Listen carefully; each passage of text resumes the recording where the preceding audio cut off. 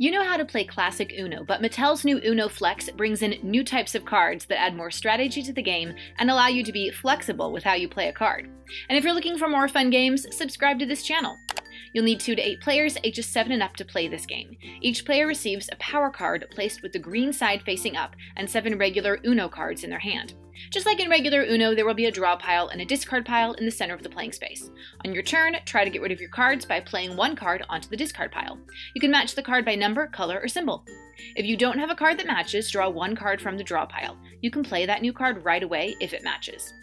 When you're down to one card, make sure to yell "Uno" or suffer the penalty of adding 2 cards to your hand. The first player to go out wins. But this version of the game has some different cards. Some of the numbered cards are flex cards, showing 2 colors. If the card to match is red, but you don't have any red cards, but you do have a flex card with a red secondary flex side, you can play that card. It doesn't mean the card turns red for the next player, so if your flex card has a primary side that is blue, blue is the next color to match. Some of the action cards are similar to what's in a regular Uno card deck: draw 2, skip, and reverse. But the Wild All Flip card means that you can call a new color and all players must flip their power card. If the green side of the power card is showing, players can use the flex side of the cards, but if the red side is showing, you may not. Even some of the action cards are flex cards. Flex Draw 2 acts as a regular Draw 2 card, but if you're playing its flex side, then every other player must draw 1 card.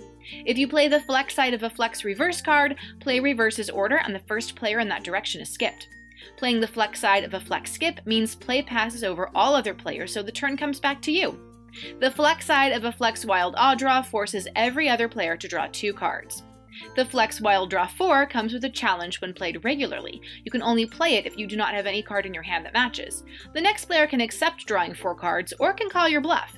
If you really don't have a card that matches, that player has to draw 6 cards, and if you do have a card that matches, you have to draw 4 cards. If you play this card's flex side, choose the player to draw 4 cards. And playing the flex side of a Flex Wild Target Draw 2 card means you choose the player to draw 2 cards. Something else interesting about these cards is that each one has special graphic notches to help colorblind players easily identify the colors on the card.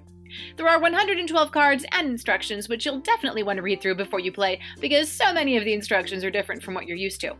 If you like playing classic Uno, type Uno in the comments. Here's why this version will be fun for your next game night. The pros are new card rules change up the gameplay, this adds more strategy to classic Uno, and it's a new twist on a favorite game. The only con is a learning curve due to all the new rules, but I still give the game 4.5 stars.